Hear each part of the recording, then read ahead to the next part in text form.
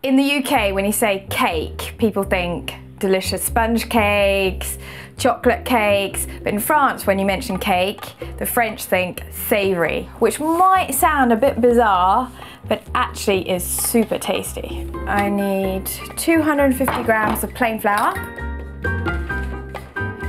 To my flour, I'm going to add 15 grams of baking powder. I'm just going to put this on the side. I don't need this for the moment. I'm going to use goat's cheese. This is Saint-Maur, and I'm going to chop it up. I love the acidic tang of Saint-Maur, but if you can't find it, any soft goat's cheese will work well. I'm going to chop up my prunes. If you don't want to go down the sweet side, you could do olives. That's really nice.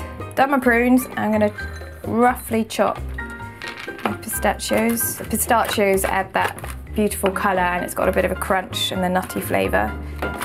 Okay, that looks like it's done.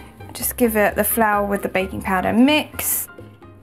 Now add your cheese, nuts and prunes, and then you can get on with your batter. 4 eggs.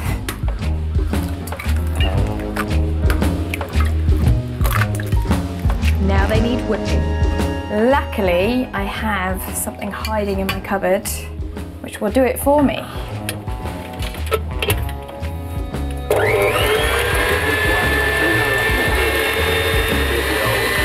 That looks like it's done. Pale and fluffy.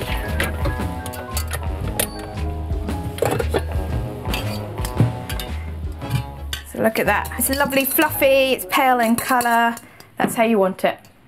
I'm going to add 150 millilitres of olive oil, 100 millilitres of milk,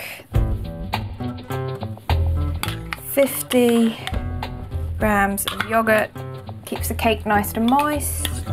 And now I'm going to add some salt, a teaspoon, pepper. I'm going to add my dry ingredients and fold that in. And the reason why you want to fold it in is because if you beat it too hard, then you get a tough cake. Okay, and that is your cake batter. That's all. Really easy. Grab your baking tin, pour it in. If you don't have any baking paper to line your tin, just butter and flour it thoroughly. Now I'm going to put it in the oven.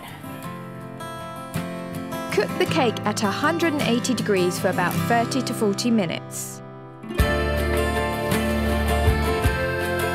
Yum, yum, yum.